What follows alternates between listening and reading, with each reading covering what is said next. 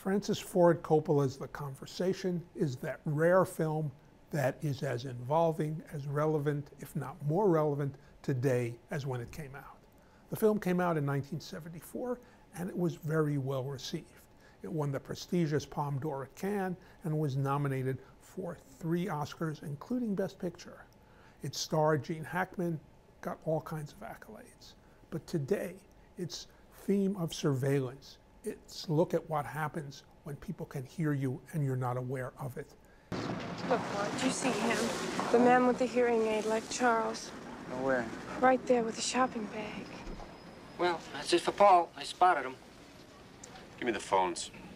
He's been following us all around us, following us close. That's nothing. Don't worry about it. This has relevance and resonance that it did not have in 1974 and makes the film as involving, if not more so, today.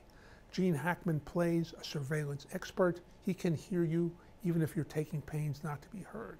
He's paid to overhear a young couple. What he finds out when he's listening starts to disturb him. He takes some actions. Nothing works out the way anybody anticipates. This is a film with a very strong plot, with a legendary sound design, with great repercussions for today's society. It will involve you from start to finish. For the Los Angeles Times, this is Kenneth Turan.